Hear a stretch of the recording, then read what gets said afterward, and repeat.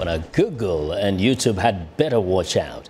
Here comes a 19-year-old Ghanaian student who has built an online video search engine, and the innovation has now caught the attention of some of the industry's big tech companies. Some critics are calling it the African YouTube. Ghanaian university student Gabriel Opare wanted to build a search engine that could challenge the dominance of Google. He taught himself how to code by taking online courses in his free time.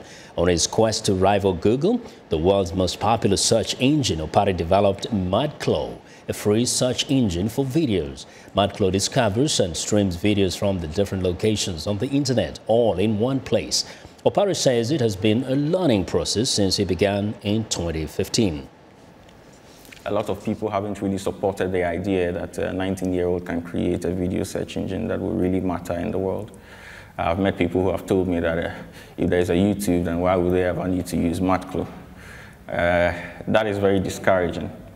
But I believe that these are criticisms that are very constructive.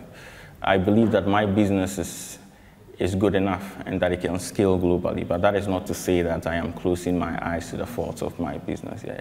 It is a legitimate point to say that YouTube is a video hosting website. There are lots of videos there, and Mudclo is also there are lots of videos on Mudclo as well, but they are two different entities. While YouTube is a video hosting website, Mudclo combines the power of YouTube and two other video hosting websites in order to create Mudclo. Now, Gabriel is currently a full-time student of sociology at the University of Ghana in Accra. Brilliant fellow.